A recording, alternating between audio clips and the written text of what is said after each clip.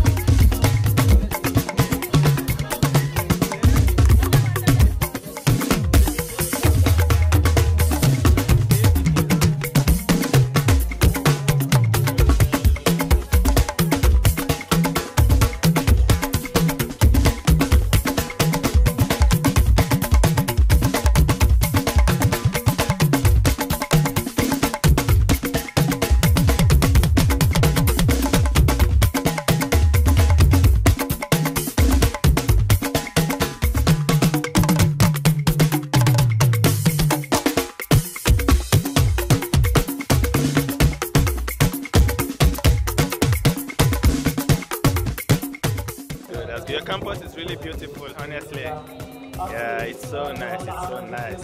And thank you for, representing Nigeria properly. You look very beautiful. You should come to our booth so you see me in my phone. Yeah. Please. We're coming.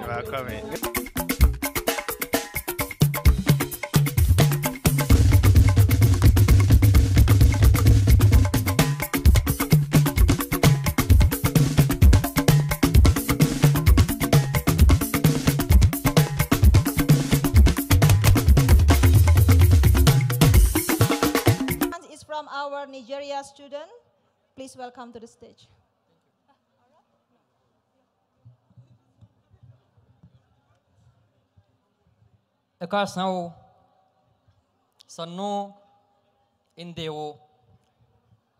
These three things I said are the three most famous languages in Nigeria, which is Yoruba, Hausa, and Igbo.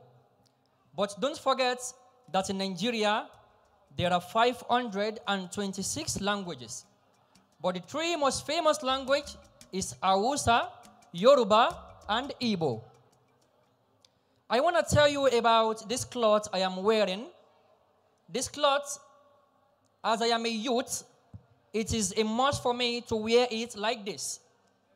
But our old people, if they are going to wear this type of cloth, they put it like this. It is going to be like this, and one hand is going to be free like this. But being a youth, that is why I'm wearing it like this. One thing I'm going to tell you about Nigeria again is a drum called gong. Nigeria da bir davul vardır, bu davulun adı gong. Diğer adı ise konuşan davul. This drum has its meaning to every situation. If there is war, there is what this drum says. If there is happiness, there is what this drum says. If there is sadness, there is what this drum says. If there is peace in the land, there is what this drum says. If there is death, there is what this drum says. I would like you all to hear the sound of this drum, and while the drum is playing, I will also be singing. But now I am going to use my mouth to say something out of the drum, which is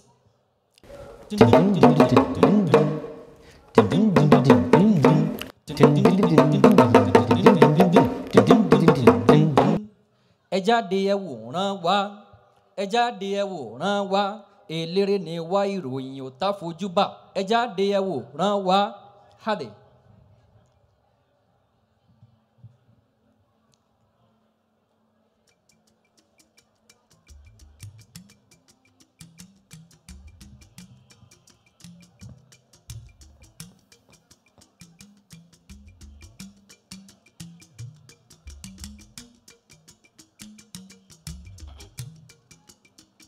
Kúlúkúlù sọ o, odò tí bá lò wẹ̀ sọ o. Kúlúkúlù sọ, odò tí bá lò wẹ̀ sọ o. Mo lẹ́mi èèyàn kò ní tọwọ́ tèmi bọ́ o. Tèmi gangan kò ní tọwọ́ ènìyàn bọ́ o. Ẹ bá jẹ́ àdáwọ̀ bí para wà dúró. Kúlúkúlù sọ, odò tí bá lò wẹ̀ sọ o. Mo lẹ́mi èèyàn kò ní tọwọ́ tèmi bọ́ o. Tèmi gangan kò ní tọwọ́ ènìyàn bọ́ o. Ẹ bá jẹ́ àdáwọ̀ pípara wà dúró. Ọ̀yá mo ń lọ níjọ́ kan, mo ra àwọn ènìyàn tán para wọn. Mo ní kí ló dé? Wọ́n láwọn ṣẹra wọn ló fà sábàbí. Tá ò bá ṣẹra wa, ọ̀rẹ́ ò ní dùn, mo fẹ́ kẹ́ mọ̀. Tá ò bá para wa, àlórí ta lè ṣe fúnra wa. Kò dìgbà tá bá para wa, ká tó lè dẹ́kun ìbàjẹ́ fúnra wa. Ọlọ́run ò fẹ́ o, ẹ bá jẹ́ àpá tí kò dolú fi mọ́. Kúlúkúlù sọ o, odò tí bá lò wẹ̀ sọ o. Kúlúkúlù sọ, odò tí bá lò wẹ̀ sọ o. Mo lẹ́mi èèyàn kò ní tọwọ́ tèmi bọ́ o. Tèmi gangan kò ní tọwọ́ ènìyàn bọ́ o. Ẹ bá jẹ́ àdáwọ̀ pípara wà dúró. Bí mọ́tò bá pa jágan, omi àfẹ́ lè bọ́ lójú mi. Èmi tó jẹ́ pé ìkànnà onígun kí n bá wọn gé. Ká mọ́ wá ìsàdá kí n wáyọ̀ sí ìyàn pé n ò fi pa. Ká mọ́ wá ìsọ̀bẹ kí n wáyọ̀ sí ìyàn pé n ò fi gun. Ká mọ́ wá ìsọ̀gò kí n wáyọ̀ sí ìyàn pé n ò fi gun. Ká mọ́ wá ìsàdó olóró kí n wá dé mọ́kùn pé mo fẹ́ pààyè run. Ọlọ́run ò fẹ́ o, ẹ bá jẹ́ apá tí kò dò ló fi mọ́. Kúlúkúlù sọ o, odò tí bá lò wẹ̀ sọ o. Kúlúkúlù sọ, odò tí bá lò wẹ̀ sọ o. Mo lẹ́mi èèyàn kò ní tọwọ́ tèmi bọ́ o. Tèmi gangan kò ní tọwọ́ ènìyàn bọ́ o. Ẹ bá jẹ́ àdáwọ̀ pípara wà dúró. Pekala. Duralem. Let's wait. Rektor hocamız varken, saygıdeğer kıymetli hocalarımız varken, Türk arkadaşlarımız varken, ben bu sahneden inip Türk şarkı söylemeden olur mu?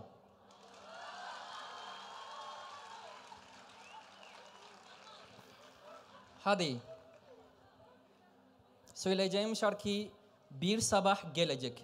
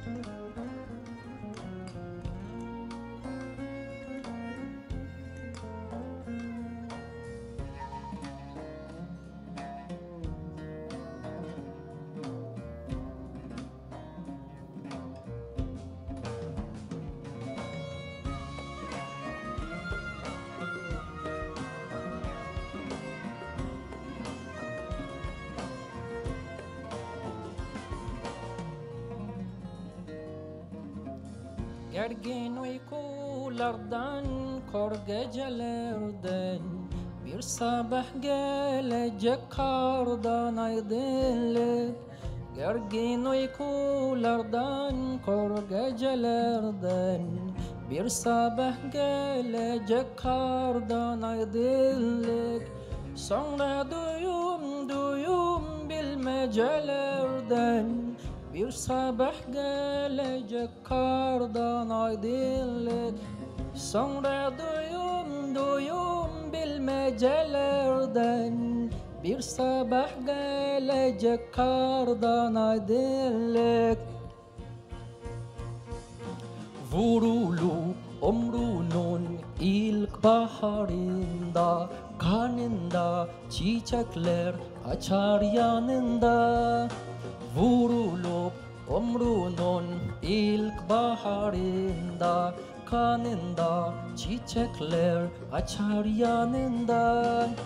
Cümle şehitlerin omuzlarında bir sabah gelecek kardan aydınlık. Cümle şehitlerin omuzlarında bir sabah gelecek kardan aydınlık.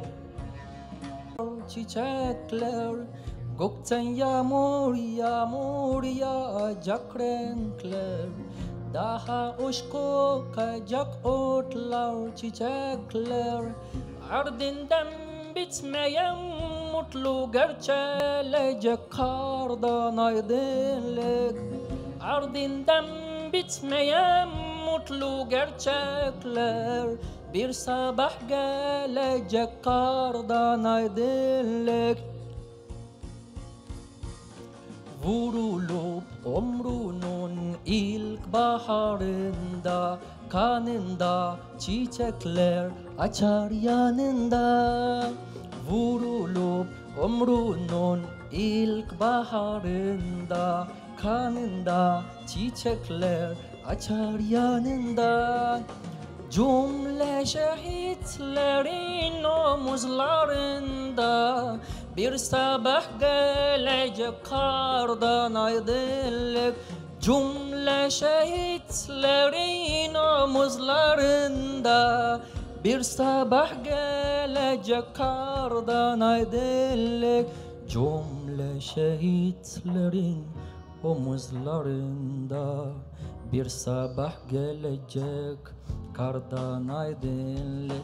Cümle şehitlerin omuzlarında bir sabah gelecek kardan aydınlık. Thank you. Teşekkür ederim.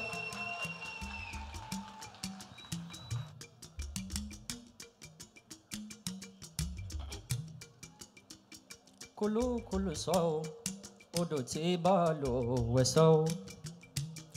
Kulu saw odo tibalo wesaw. Mule miya koni towo te mi bo. Tèmi gangan koni towo ènìyàn bo. Ẹ bá jẹ́ àdáwọ̀ bí para wa dúró. Kulu saw odo tibalo wesaw. Mule miya koni towo te mi bo. Tèmi gangan koni towo ènìyàn bo. Ẹ bá jẹ́ àdáwọ̀ bí para wa dúró.